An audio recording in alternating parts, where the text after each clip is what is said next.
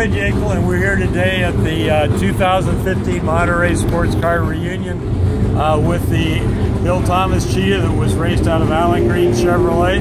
And with us is Larry Webb, and he was the mechanic on the car the whole time that Alan Green had it, and he worked with all the different drivers. And he's going to give us some of his thoughts and remembrances of the car. Well, Fred, first of all, it's really good to see the car here. I remember the day that it actually got delivered to Seattle, and of course when we got it the first time, it had the 58mm Webbers on it. I see now it has the dual air meter that we ran back in the day, and that was quite a thing because we actually were able to get more horsepower with the dual air meter than we were with the 4 Webbers. And the throttle response and overall drivability of the car was much better with the fuel injection as opposed to the Webbers. So it's really good to see that unit is still on it. And I see that it looks just like it did when we had it. I had the green paint on it. It looks great. And there's no doubt in your mind that this is the car. It is the car. Because there are some people that said it isn't, but I've talked to you and I've talked to all the people that bought it from, and so we're sure it is. And I followed the car from the time that, you know, that it was sold through all of the owners. And if you'll remember, you came to Kent, and and we had... and we busted the transmission, and you told me how I didn't have to pull the motor to get the tranny out. Right. And I'm grateful to this day. Thank you so much. But yeah, so I know that this is the car, and it's unfortunate that it isn't. It is the real car, and as you know, we had several drivers during that period of time. Jerry Grant drove the car, Billy Gove, and also, and then Alan Grant drove it for me. And we traveled all over the country with this car. We went to Canada. Of course, we went to Westwood. We went to Toronto. Now, when you went to Canada, it didn't say Alan Green on it. It said Citation Motors. It did. We ran up Citation Motors was a specialty car dealer in Toronto, and very kindly offered to sponsor us if we bring the car back there.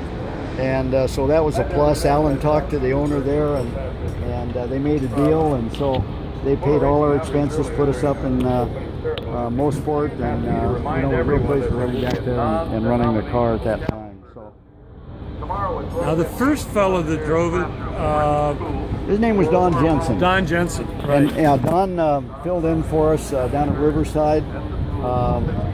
The funny part about it was, of course, we didn't know it was one of these hot days, and Don came in and he was absolutely wiped out because of the heat in the car. So if you'll look on the roof, as you know, there are a couple of vents there. Well, those vents were added. We added those vents to the car simply to let the hot air out and try to get some fresh air in it. So that's even then it's hotter than hell. Even there, yeah, right, for sure. We know that. So. And you drove it yourself 2 or 3 times. I drove it myself. I drove it in 1965. Had a lot of fun with it. It stayed in my garage, so I figured I might as well drive it. So I'm really familiar with the car. And one thing we want to point out, the car never really had a VIN. There were no stampings on the frame of this car or anything else that would identify it as number 1, number 2, number 3, whatever. Bill wasn't into that type of thing, and certainly we didn't put any VIN numbers on it, and it was just the Cheetah. Well, now the first one that Alan Green had, they took back to Daytona, and it got destroyed. It got destroyed. Unfortunately, Jerry had issues with it on the high bank, and so he drove it down into the lake, and that was the end of it. So. And then you went and picked this one up. It was red originally. It had red, big block letters on it. Big block letters on it, and yeah. And then there was the time when Alan said, you know, I think we need to paint all our race cars green. And so that's when this car got the green color on it, and it just looked like it just today. Good. We painted our Camaro. We painted the Chevy 2 that we were drag racing at the time, and painted the Cheetah. And now you took this to the drags one time, right? I did, and at that time they had a drag strip down in Puyallup portion. Okay. And so one night we loaded on the trailer and I went down there, and it ran very fast. It ran almost 137 miles an hour, 136.50. Wow. 10.56. It was a really good ride. All in road race trim. All in road race trim, just exactly. In fact, we took it off. I think we had raced it a week or two before, and we took it down there just exactly like it was. And so, yeah, that was a fun trip for me down that quarter mile. So, but yeah, really. I would imagine it hooked up real good in the quarter mile with all the weight back it there. did. It really it came out. I think I made a couple of passes, and then I thought, well, I'm going to give it all, and I did, and it just ran great. So that's super. Well, I know the time that I've had it, I've been terrified and enjoyed it all at the same time. Is that about that's about the way it. you'd call it, Cheetah? Yeah. As you know, you've driven it, and we know that it has some characteristics that most race car drivers don't really like, but all in all, it's a great car. It's a wonderful car, and certainly was a very special car for that period of time in history. So if Bill would have been able to complete his original idea, the Cobra would be nothing.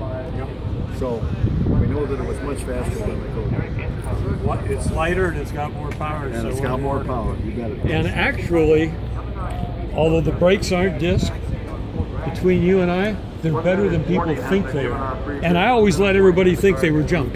Yeah. Duntov, the famous Zora Duntov of Chevrolet, did a study, and they actually found out that drum brakes up to a certain point were actually better than a disc brake. The only thing that, of course, as we know about the drums, is that they don't dissipate the heat fast enough, and they will start to fade. But up to the point of fade, they actually have more stopping ability than a disc brake does. And I know that at least all the Cheetahs that I ever saw, and I think I saw most of them because I was certainly alive during that period of time, not one Cheetah did I ever see that had disc brakes. Well, I was involved with the Dixon Cadillac car because, I mean, that car was run by the owner of the dealership and his used car manager who had no experience at all. And I had been running a solid axle Corvette, and our family dealt with that with Dixon Cadillac, and I helped them, and I know the whole time they had it, they had drum brakes. And I drove it one time in Willow Springs, had drum brakes, and a fellow by the name of David Kinju, who lives in Las Vegas, which is where the Dixon car went to, he said that he put disc brakes on the front in 1968. And I have no reason to not believe him. But